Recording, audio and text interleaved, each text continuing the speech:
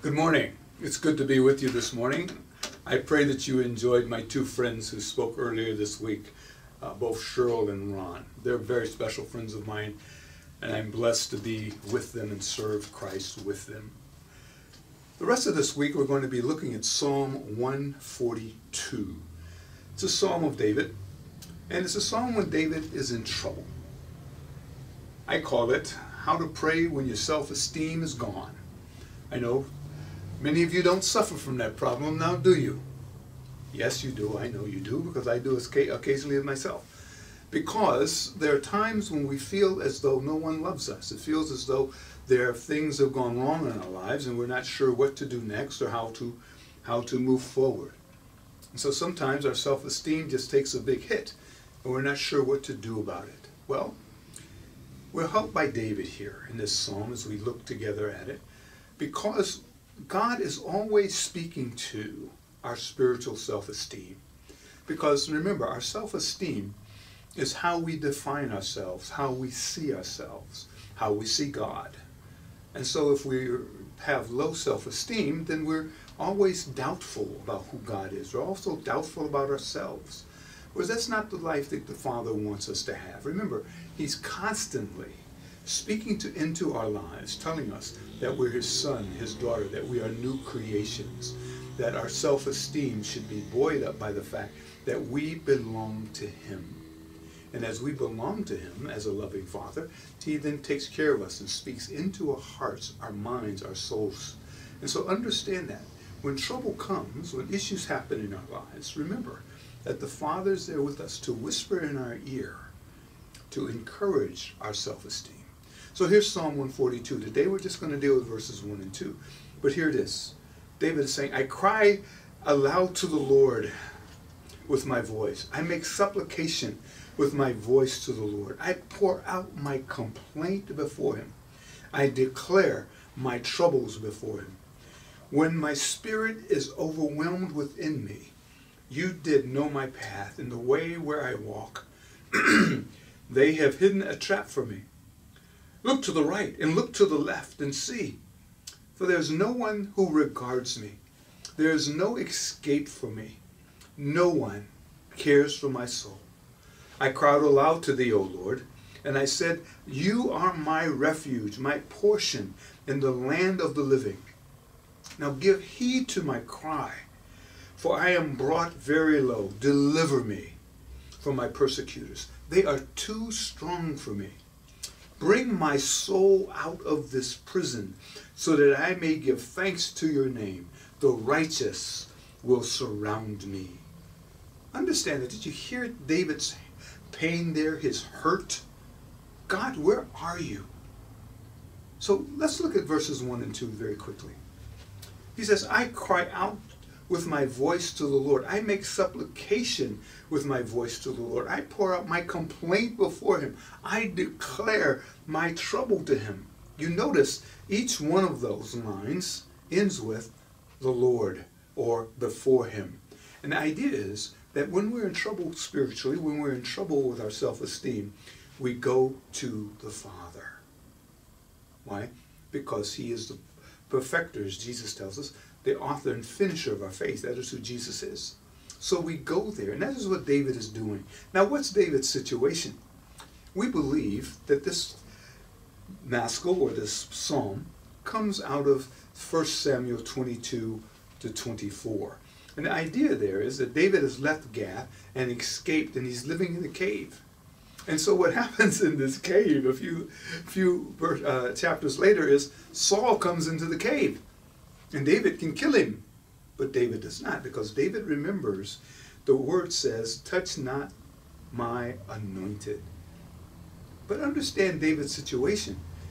He's done nothing wrong. He knows that the Father has proclaimed him to be king, yet he is hiding out in the wilderness, living in a cave. Why? Because his self-esteem is so low. Saul wants to kill him. So what instead of reveling in the fact that, oh man, he wants to kill me, what am I going to do?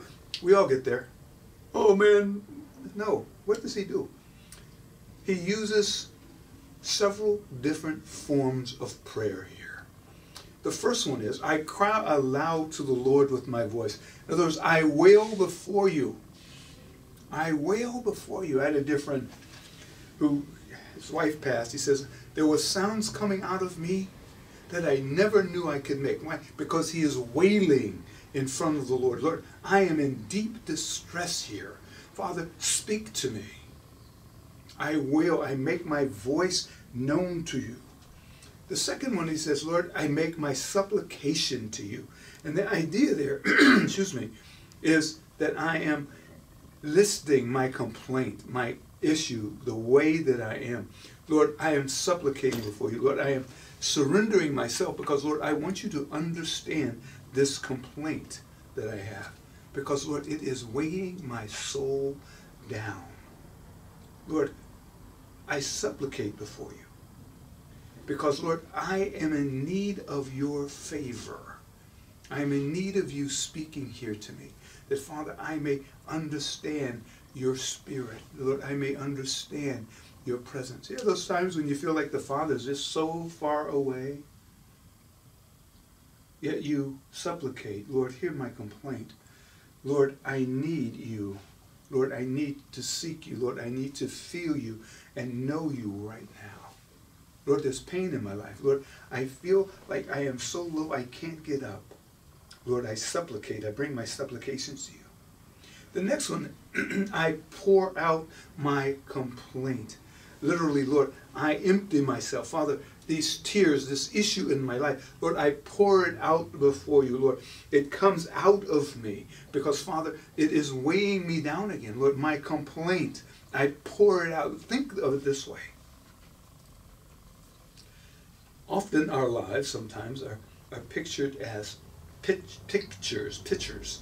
You know, you put water, juice in. And so what he's saying is, Lord, I pour out myself before you. Lord, I pour out my complaint. Lord, I empty myself of this because I need you to speak here into me. That, Father, I may know you. Lord, guide me here. And then he says, I declare my troubles. Now, you would think by now you get tired of this complaint, but no, understand. Lord, I cry aloud. Lord, I make supplication to you. I need you. Lord, I pour out my complaint. Lord, I list my trouble. Lord, the hostilities in my life. Lord, I give them to you. Why? Because what he's doing in these different forms of prayer, he's saying, Lord, excuse me, Lord, I cry aloud. I make supplication. Lord, I pour out myself. Lord, I declare. And what does declare mean? Lord, I'm standing on this because, Lord, I am giving this to you. Because, Father, I need you to speak here. We all have those lamentations in our life. But remember, at the end of each one of these sentences, it's the Lord, to you, the Lord, before him. Why? Understand this word, Lord, here. Yahweh. Yahweh, Jehovah, as we would say it, is God's relationship name.